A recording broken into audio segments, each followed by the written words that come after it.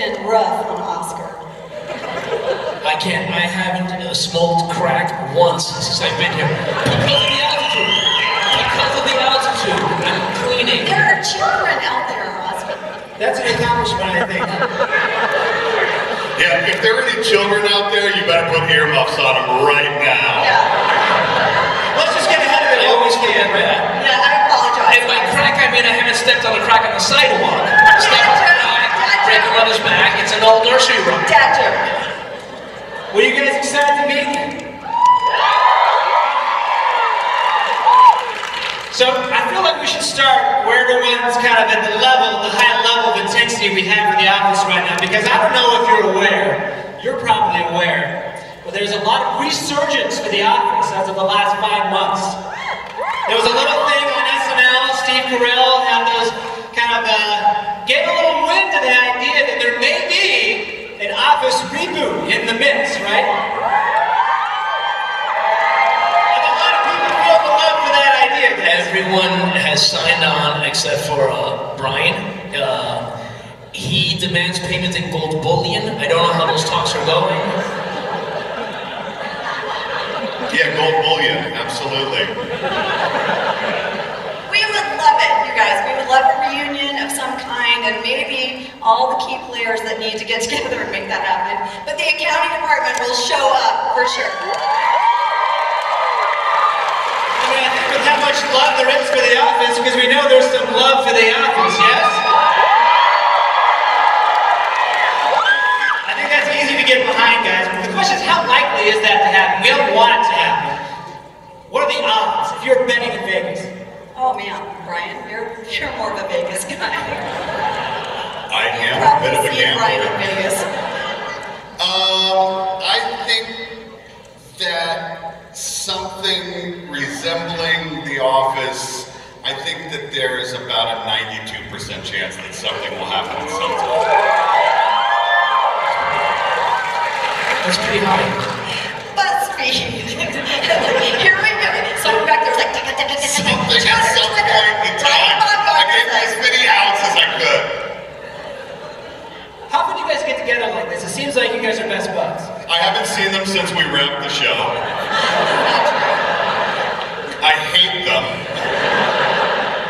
This is miserable for me. Brian came to the hospital when my daughter was born, and I know, because as much as you like to be like, tough guy, he brought her the biggest, cutest stuffed animal. It's a giant monkey. She still has it, sits on her bed every day.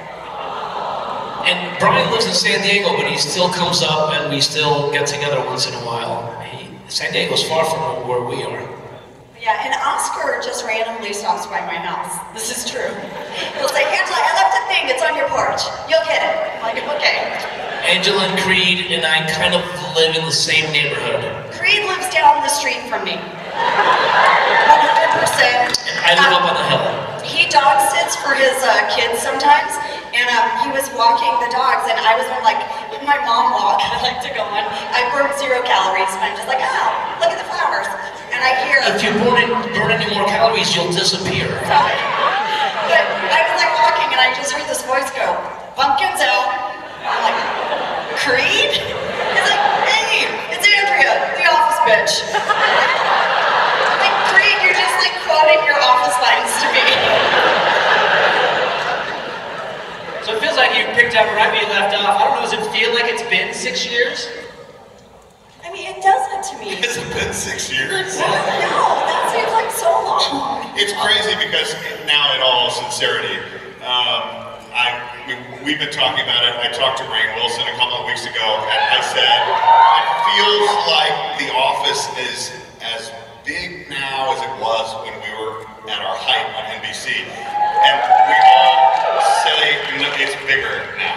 What's happened? It is totally bigger now. And Because of the children. Because of the kids. I had a 12-year-old little boy come up to me at the airport, and he was like, I love your show on Netflix. And I said, thank you. I was really proud of Haters Back Off and playing Bethany. And he was like, no, I'm talking about The Office. And I was like, oh, he's never been alive that it was on NBC, like really, like where he could watch it and stuff. So it's kind of crazy. So streaming services keeping things alive for everybody at the next generation. What do you guys miss most about the show? That's easy. The people.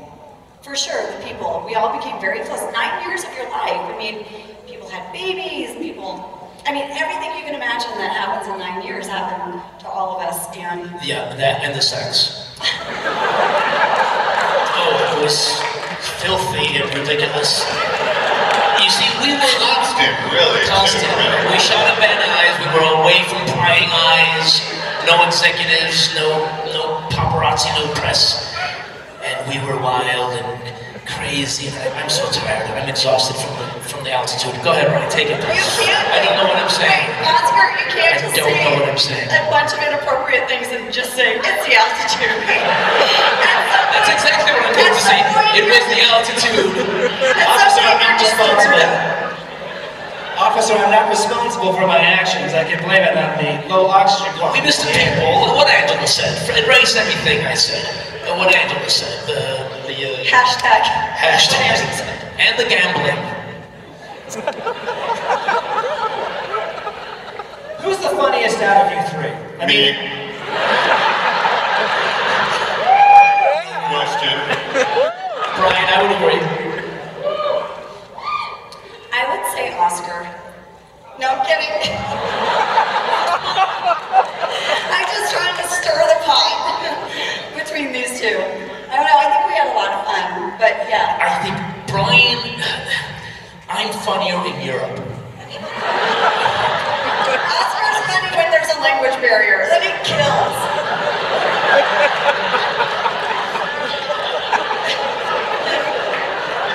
Brian's the funniest, I'm the smartest.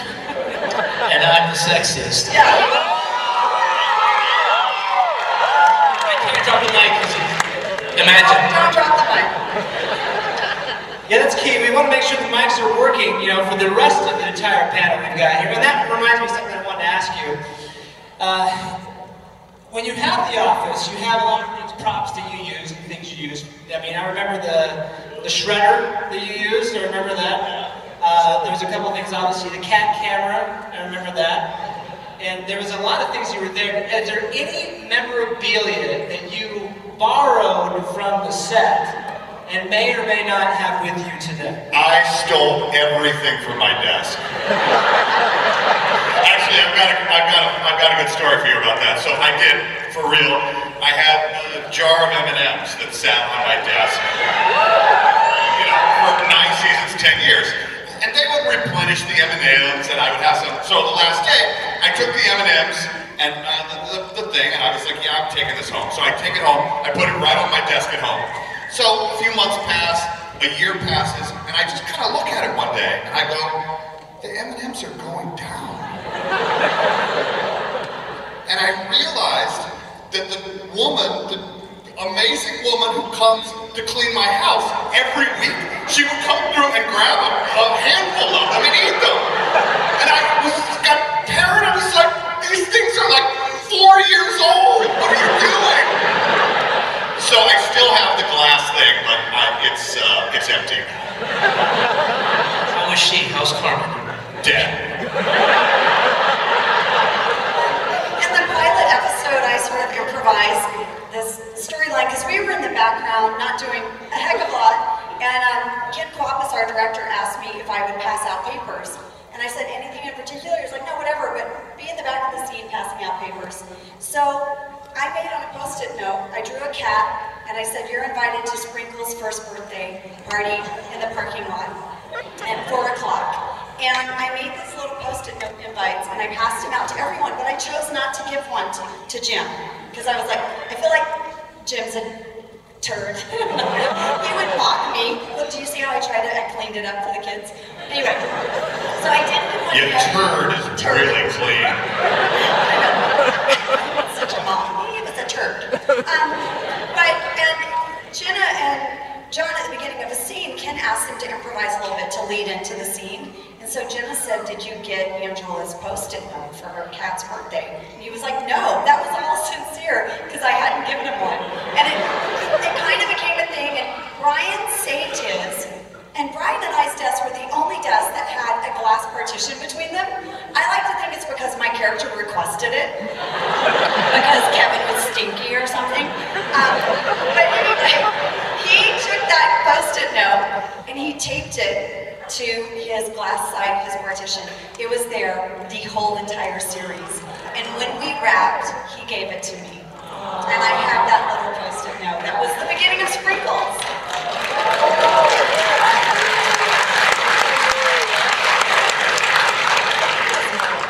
I think I took a pair of shoes and a jacket, and I think I gave the shoes away. I may still have the jacket. I might have given them both away. It's a great story, Oscar. Well, I had to save time because yours was 20 minutes of the Post-it note that you probably sold on eBay.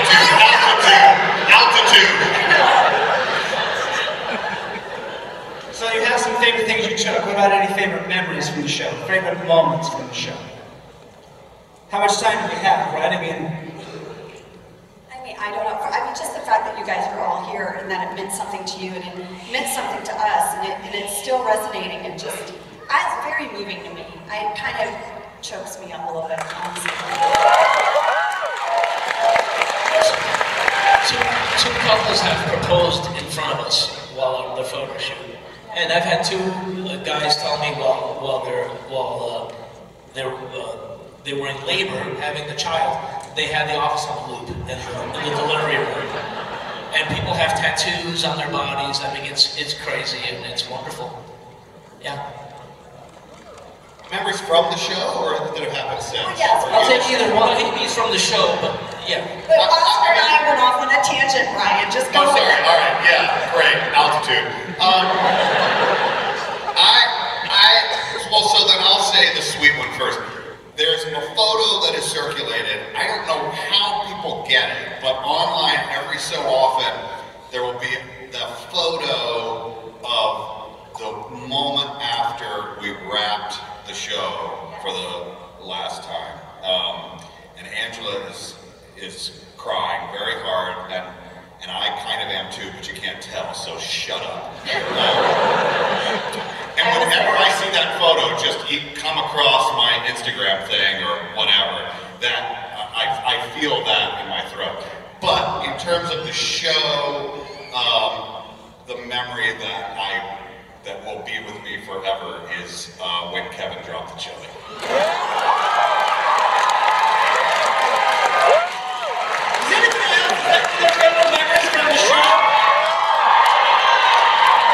About that for a second, Brian, because I watched that and I watch it over and over again. I mean, to see the panic on Kevin's face when he sees what he's done, and then to him gasp, and he's like, oh no, oh no, oh no. I was talking actually this morning with somebody who came by to say hi to me. I think there is truly like a litmus test that should exist for what kind of person you are. And what I mean is, half the people come up to me and they're like, dude, that is so hilarious. I love when you drop the chili. And other people are like, I can't watch it. It disturbs me. It's so sad.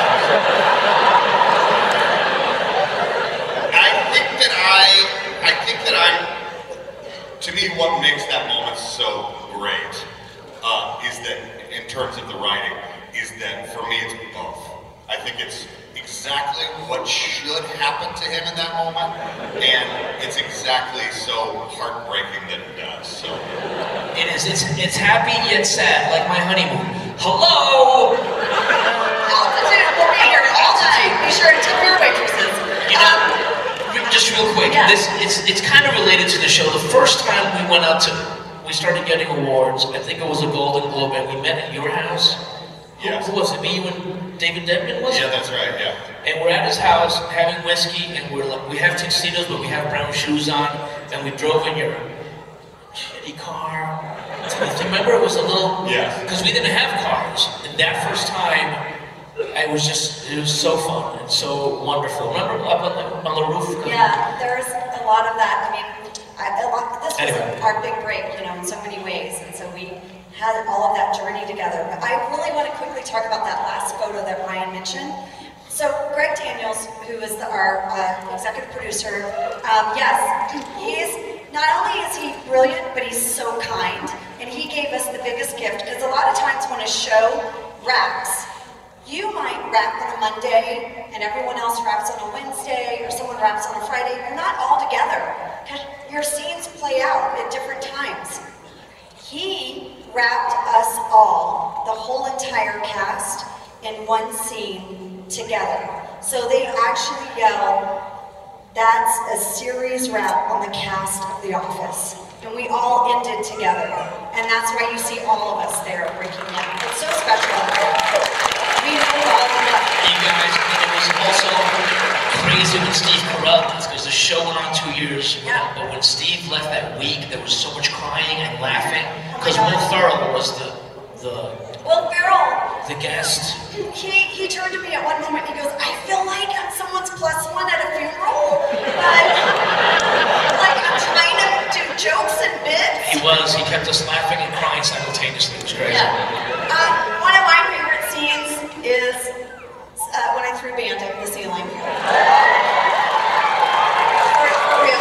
And a lot of people have asked me if that was a real cat or a fake cat, and so I'll just quickly tell the story for you. The scene of when, Dwight has basically locked us in and started a fire to teach us fire safety, and it's absolute mayhem. You try to throw a copier out the window, right? Create a screaming. No, I think I raid the vending machine. That's right. But they wanted me to go over, and I guess all these years my character's kept a cat in her drawer, and they wanted me to take a cat out and toss it up to you in the ceiling. The cat itself was enormous, and they had a meeting with these stunt people, because I guess legally I can't throw a cat in the ceiling. You have to have a special cat stunt person. And there was going to be a guy who was going to catch the cat. I was just supposed to grab the cat, and people were screaming and going crazy, so the cat's already freaked out. And I pick it up, and now it's a big cat, and I'm supposed to do this. I'm like, "Oscar, save Bandit!" And I have to do this. And then I freeze, and then the cat stunt lady comes in and takes the cat and hands it to a guy that's up there waiting. And then there's the fake cat people, and all they do is make fake bodies and cats. They're interesting folk. That fake cat is the freakiest, most gelatinous, weird thing. And they were going to drop it from the ceiling, right? So real cat lands safely in this guy's arms, fake cat comes out. And our producers were like, "Well, why can't the real cat come out?" And the cat wrangler ladies, who are no joke, they looked at him, they were appalled. They were like, "What?" And they were like, you can't throw a cat, you can't let a cat fall out of the ceiling. And our producers were like, "Well, why not?" And they go, "You will blow out the cat." Oh, blow out, right. And so we all go, "Huh?" And our producers are like, "Well, what do you mean blow out the cat?" And they said, "You will ruin its career. Its career will be over." And so then our producers said, "Well, so how much to blow out the cat?" And they were like, it was Greg Daniels. "Yeah, no, I'm not saying his name on purpose. Jesus, I was like, oh my God. Okay, sorry, Greg. Anyway, so his email address is he wanted a price. He wanted to put a price on the. He wanted to say, he's like, "How much do I have to pay?" How much is the cat's career? What is it going to make in his lifetime? Anyway, in the end, I went to the back alley and I grabbed the cat. I'm like, "Let's use this one. All right, let's go." So on the day when it's the yell action, I'm supposed to go and grab the cat. It's freaking out. You're screaming. People are going nuts.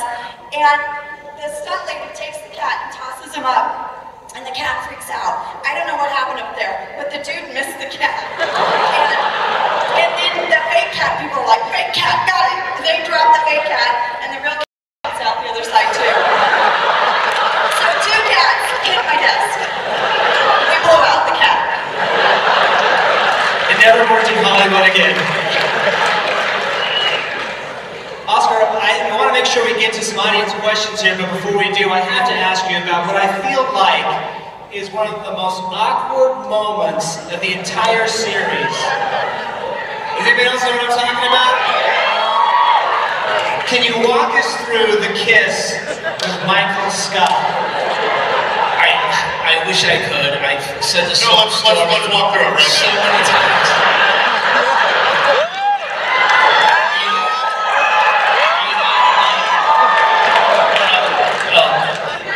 That's we kissed backstage, and now he thinks he can take advantage. You know what? When he first did it, when he first kissed me, like for a year after, I thought, oh, he was bored and it was a long day and he was just messing with.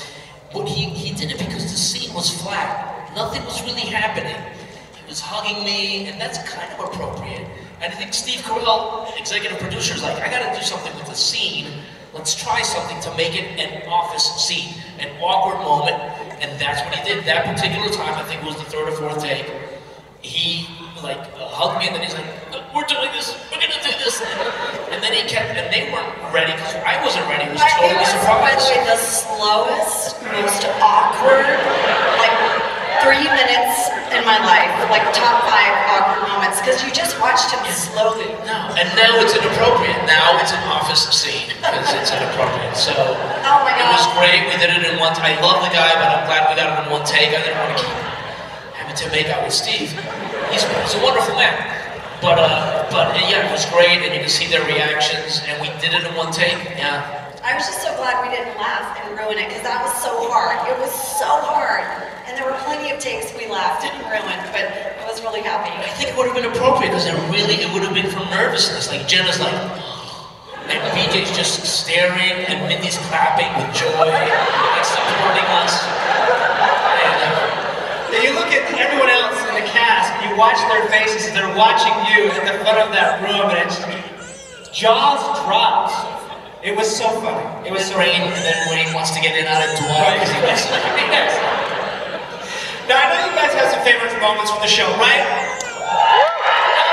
Now, we give you a chance to ask your questions. I know we've got a long line that's been waiting for a long time, so guys, please ask your questions for Ryan, Oscar, and Angela. Hi! Thank you for coming. You guys are the greatest. Obviously, there were a lot of wonderful moments, but I was wondering if there's an awful moment that happened while filming that stood out. An awful moment? Yeah, or just a bad one. Let's take a turn here. An awful moment? Bad moment. I mean, personal, just uncomfortable. I don't know. The first thing that comes to mind is the episode where Ryan started the fire. They aired that out of order, and we filmed that in August in the valley in California. We were all, because there was a fire, we all ran outside in our suits, and it was about 115 degrees. And we spent 3 or 4 straight days out there. That was awful. And what was that season, you guys, that some guy drove onto the parking lot and started taking pictures? And John was like, who's that guy? And then we got security after that. And people never had security. We never had security. You could just drive on the set, and we got more popular. Things started to change and stuff. And one day, some guy was in our parking lot in our space with us taking pictures. And Chris is like, "What? Who's that?" And then after that, Universal put up a little guard there. A little guard booth. Yeah. The episode Work Bus, directed by Ryan Cranston. Poor Ryan. I was like, Ryan, here you get to direct The Office, and we're back in a bus. You're always in an RV. So we're filming, and we don't know why, but somehow the air conditioning, tube thing, somehow got attached to the exhaust. And so slowly we're in the work bus, we're filming in that, and we're like, people, and then our camera person started to get lightheaded. She almost fainted. Do you remember? We're like, we don't feel so good. I don't feel good. And then we realized we've been breathing in car exhaust. And they pulled over and they had to get us all out. We had to get air. People's eyes were watering. Ellie was like, why am I crying? And also, at one point we were going too fast, we were speeding, and that turn we made was really for real. That shirt, did you see us all wiped out? It was crazy. I know. Basically, everything was miserable the entire time. On a brighter note, what question do you have? Your on-screen personalities are so severe. When you meet fans on the street, is it hard when they expect you to act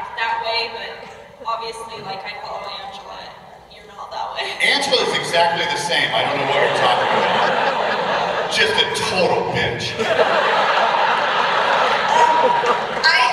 I think I freak people out because I'm super chatty. So like a lady came up to me at Target and like, look, if you're gonna come up to me at Target, I'm gonna ask you where you got, you know, that seasonal item in your cart, and I'm gonna talk your ear off about it. And I saw the moment on her face where she was with me in the beginning. She was like, hey, nice to meet you. I was like, nice to meet you too. Oh, did you know that they have a sale right now on their bedding? But just their floral bedding. I don't know why. And I started talking and I saw me lose her. Like she was like, I'm out, oh God, she's still talking. So I don't think people expect me to have my personality. See, I think, Brian, your character difference is the most jarring. Because when people see you, I don't think they expect Kevin to come out, you know? What do you mean?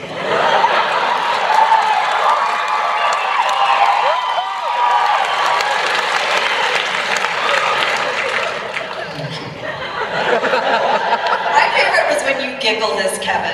I just always love that. When Kevin was so tickled about something. It's a funny character. He's the farthest from his character, I think, from all of us. And of course, Steve. Yeah, and Ray. Well, Ray a little bit. Ray is part Dwight, let's be honest. All right, go ahead. All right, Brian, where did the idea of the moose blank short come from? The moose blank short. That is so random and bizarre. I don't even know how to answer this question. Nobody knows what he's talking about but me. I appreciate it. Have you seen it? You looked it up. Okay. I mean, it's out there. It's online. This is totally PG. What are you talking about? I did a short film slightly before The Office started. This is not a joke, and it was called Moose Cock. I did that. It's not at all what you might think right now, but it was.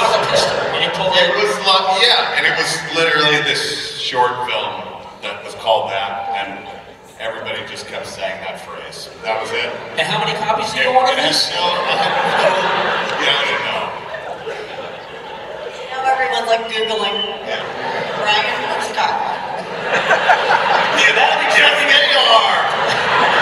Trending on Twitter at FanX. Brian, that was his name before he started doing professional films.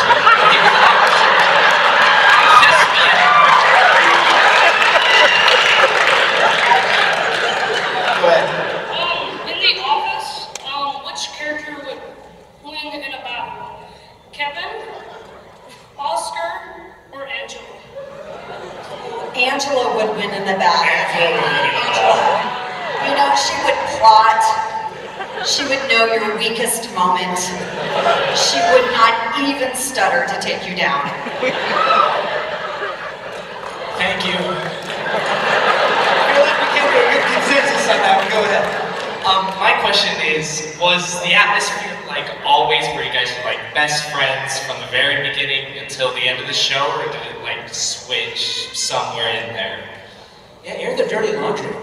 Oh, you know, I mean, there are so many cool things about our cast, one of which is a lot of us knew each other before, so sort of some instant camaraderie in that way. But then, yes, we did get to know each other over the years and make lifelong friendships. But Oscar and I met at the Groundlings Theater. We did a sketch show together years before The Office called Hot Towel. Hey, I played a horny Boy Scout. And you had the professor. Yeah, you were the professor. Yeah, this was in the 90s. Yeah, and so we knew each other, and then Kate Flannery and I did an improv show together, an all-girl improv called Bitch Planet. I did another. Yeah, Sunday night at like 10 o'clock, which is when you want to go see improv. Never. And Ryan, you knew Ed, right? Yeah. From high school. But I think something that people don't know is, I mean, the show was like truly a colossal failure to start. I mean, the viewership was not there. The first 6 episodes the first year, we all thought it was going to be canceled, and so we were this like ragged bunch of misfits. And we were just so happy to be working and liked each other that I would say about the first year, definitely the first year and a half to 2 years before it really exploded and we just got too busy. Every Thursday night when the show would air, we would go to a different person's house all together and watch the show together. All of us, yeah. I have so many photos of all of you guys in my apartment, just watching the first like 2 seasons. Really, we did that. I wasn't invited. What's you going weren't on? there. I have pictures of you, altitude. Nope. Yeah, but we were like a ragtag group, and we did get to go to some of the big award show stuff. And I'll never forget when Steve was nominated for a Golden Globe. We showed up, and we were like, we're here for The Office, and trying to get on the red carpet to get into the award show, this guy was like, who do you work for? Which office? I was like, no, we're on the show, The Office. No? Okay. And then at that time, that it was at the Pacific Design Center, and it was us three, we were at your house, remember? And we had to walk, and it was cold out, or you had heels, and you took them off. They didn't provide a car for us, so we had to park far and walk. We walked like 4 blocks, and she's walking with her bare feet through West Hollywood, and we're just the 3 of us walking, talking. That was so fun. Remember that? We were sort of like the little engine that could, but I think it made us really close. I think a lot of people picked up on that. I mean, it seems like there's a synergy with the show, right? I mean, you picked up on that, right? Go ahead. Hi, my name is Mary, and I grew up in Scranton, Pennsylvania. So I was wondering if any of you visited the town as you were preparing for your roles, or subsequent to that, your overall impressions, places you visited. I loved it. After the show aired, that's what we visited, and it was nuts. The first, it was nuts. So I'll like really quick story. I think the very first people that went after the show aired or started, probably the second season, was Angela and I, and we had no idea what to expect. We were going, and we're gonna have this rooftop party. We're like in a parking garage on the roof. I'm like, okay. And a couple receptions, and we showed up, and it was suddenly thousands of people. Thousands and thousands of people, and we were being escorted by, the 2 of us had like 7, 8 cops with us, all that we were like, what is happening? And what was I gonna say? We started to go out to see people, and people were so excited we were out that's where we started this thing, which I think more people have picked up on, where we tended bar. Well, here's the thing. So many people were coming up. A couple people picked me up in the air. I was like, hold up, Brian! So this guy just came out and was like, I'm going to put you behind. We were at a bar called The Bog, which is like a really great bar. And they put us behind, and then all of a sudden, people came up and started ordering drinks. I don't know how to bartend. I was like, okay. So sorry for the heavy pours. But they were trying to protect us, I think. Yeah. Scranton was awesome, but we went everywhere. We went to Port Richards, and we went to a hockey game. Yeah. To the university. Yeah, we did it all. And the opening footage of The Office, John Krasinski filmed that himself, and I think that's so cool that he was just driving through town. I just drove through it recently, and I went to Port Richards. It was closed. So I took a picture outside. Like a dork. That's what I do. I think we've got time for one more question. Hello. As fans of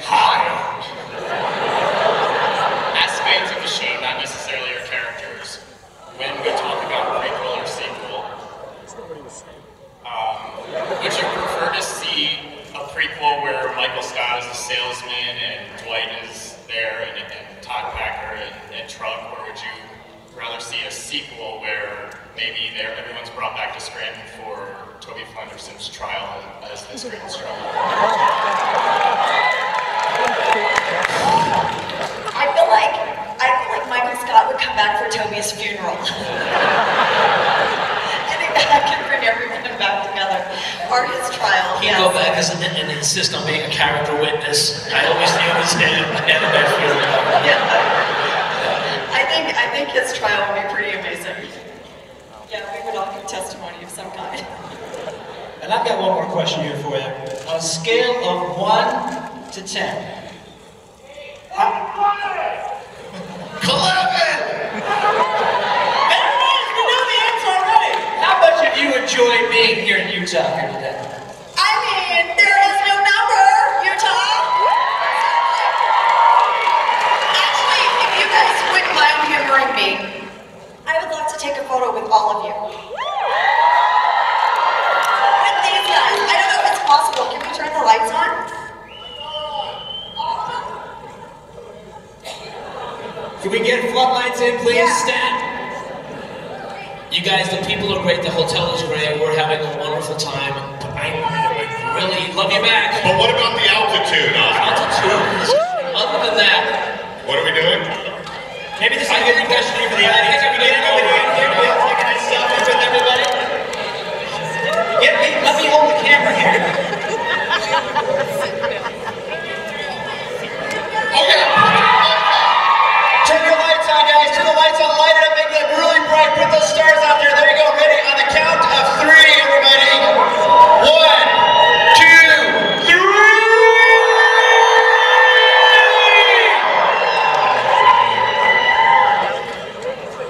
No, you guys, thank you so much. It's been great.